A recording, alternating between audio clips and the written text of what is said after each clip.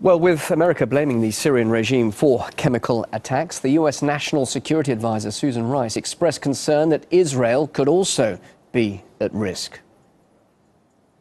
The use of chemical weapons also directly threatens our closest ally in the region, Israel, where people once again have readied gas masks. She's warned chemicals could easily fall into the hands of terrorists. RT has received information from a number of sources that rebels active in Syria are planning to launch a chemical attack on Israel.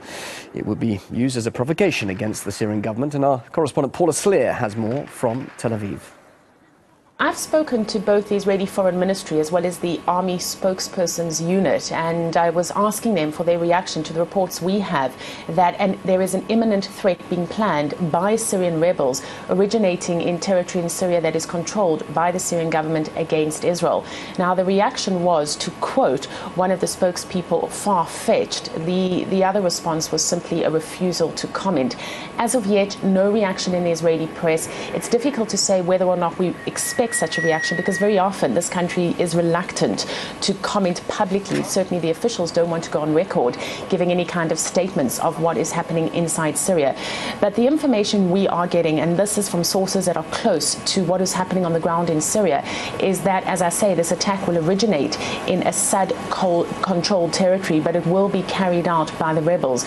The result of this is that the blame will be firmly put on the shoulders of the Assad regime. Now, at the same time, the important point to make is that there has been a report that has just been released by the leading Israeli counter-terrorist think tank. And this report does talk about the possibility of unconventional weapons falling into the hands of terrorist groups inside Syria. Israelis are concerned that chemical stockpiles will fall into, quote, the wrong hands. And for Israelis, this really is the hands of Hezbollah. And although Israeli officials have not in the past gone on record admitting this, it's widely understood that Israel has carried out at least 4 strikes inside Syria at weapon delivery supplies to the Hezbollah militants and to the Hezbollah organization.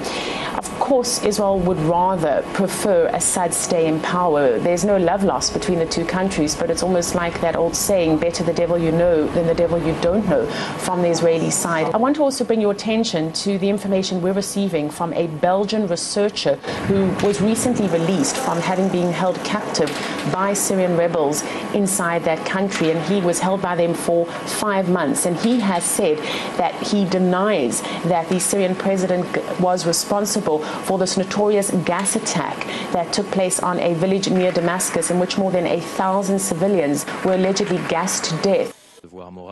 Domenico and I have a moral duty to say that it's not the Bashar al-Assad government that used sarin or any other gas in the Damascus suburb of Ghouta. We're certain of that after a conversation we overheard, even though it cost me to say so, because I've supported the Free Syrian Army passionately in its fair fight for democracy.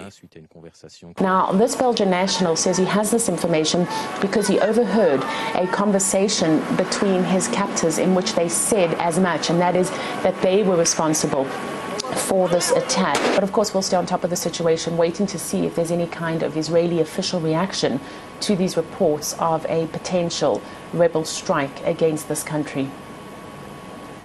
Israel's government strongly supports the possibility of a US-led military strike against Damascus. However, Amir Oren, he's a senior correspondent and columnist for Israel's Haaretz newspaper, believes it would be in his nation's interest to keep President Assad in place. If one had to choose, it seems that Israel would prefer the Assad regime, even though a weakened one, perhaps without such ties with Iran and Hezbollah, to stay in place, because the Assad regime has a governmental raison d'etre.